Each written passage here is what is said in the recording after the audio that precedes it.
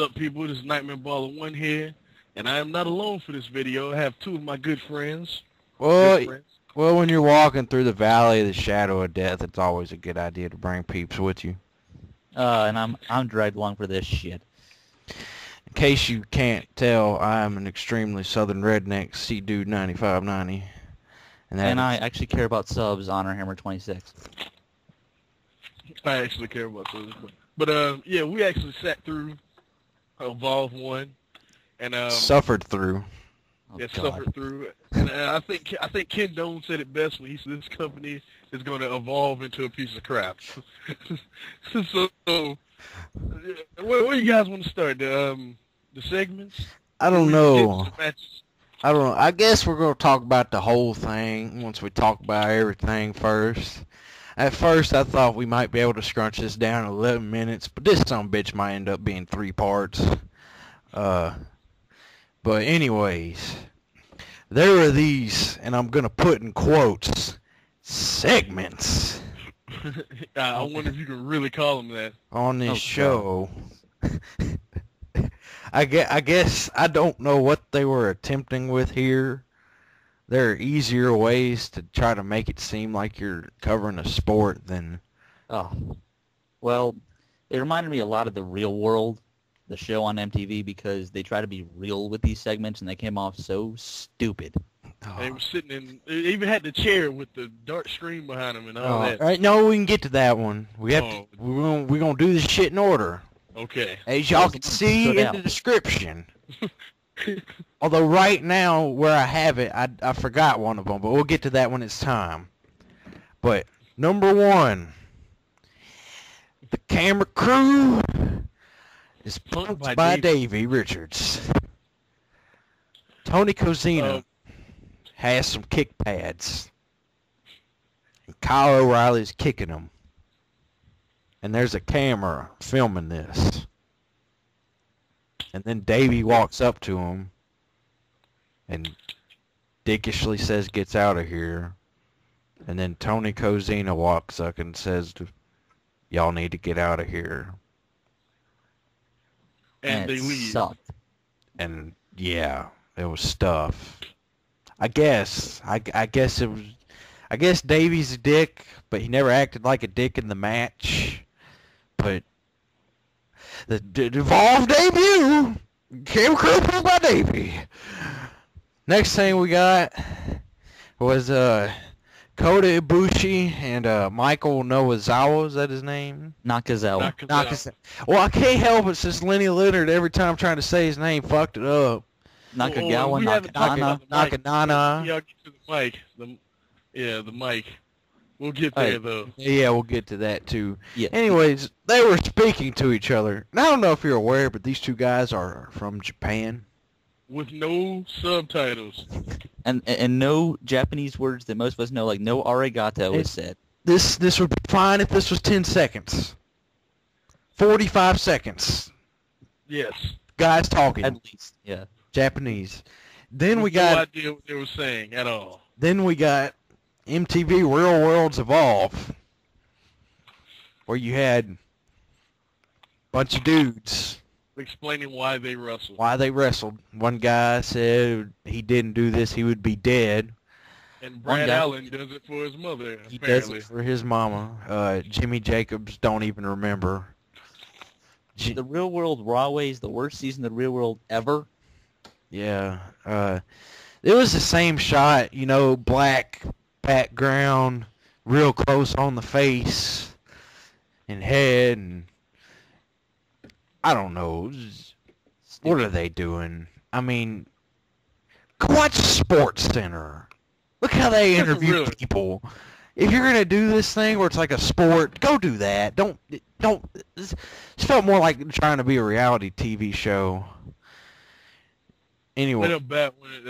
You know, y'all want to just do all the segments right now, or just like? Yes. Because okay. Yeah.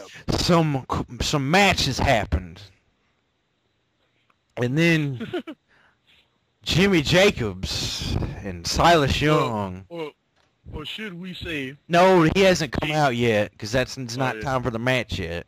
Oh God. But Jimmy Jacobs and Silas Young and talked about how some girlfriend's man OD'd on drugs, and Jimmy Jacobs was laughing at it. Dark humor! Ha ha ha! But, then this guy named Adam Cole, have you ever heard of him? I've never heard of him before. I've never. He wrestled on the pre-show for Open the Freedom Fight. Is the only way you would recognize this. Alright, but anyways, You probably wouldn't even recognize him there, honestly. Anyways, he comes up and tries to get in on the spiritual conversation, and Jim Jacobs is like, I'm the veteran. Get the fuck out. And he with did. his Marlboro suplex. I mean, It was Marlboros. His Marlboros. He's smoking. This show's not PG because he has a cigarette. It was so boring. Yeah. Thanks for the addition there, Eric. But at least we had no music this time. Oh yeah, some of these had music, didn't they? Yeah. All right. Yeah. All right. After that, Adam Cole got his real world segment separated. With Tommy Dreamer. No, he got his real world segment separated. Remember, they did the black curtain thing first, and then there were some more matches, and then you see a shot. Oh yeah. And then you see a shot of him and Dreamer talking in front of window. And he's narrating. He's narrating this.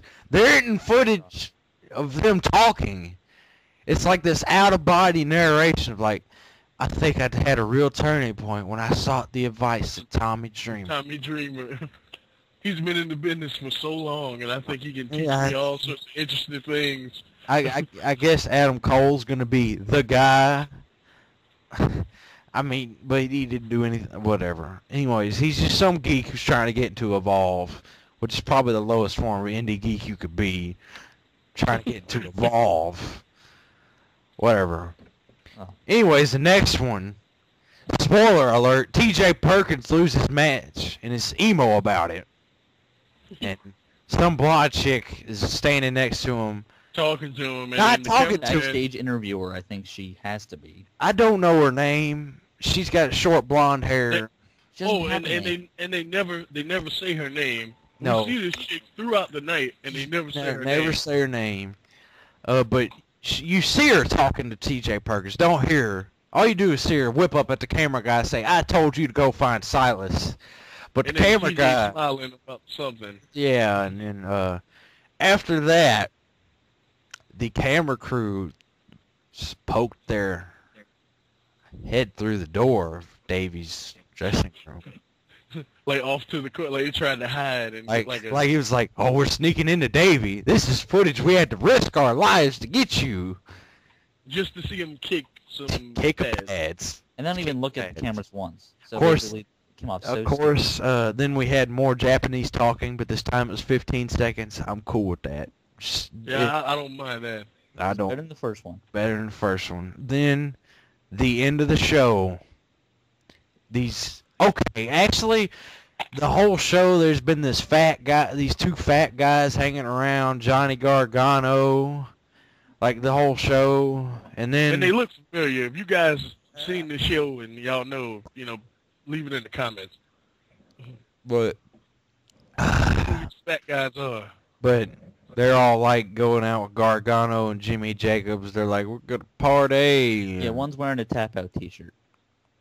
Yeah, I'm sure that's a descriptive element there, but he's bald. That's all I remember from him. I'm sure there are plenty of bald dudes that have tap-out shirts. But, anyways, two fat guys and Johnny Gargano and Jimmy Jacobs, and they're all leaving the building, and they're like, yeah, we're gonna go party. And then they see Silas Young.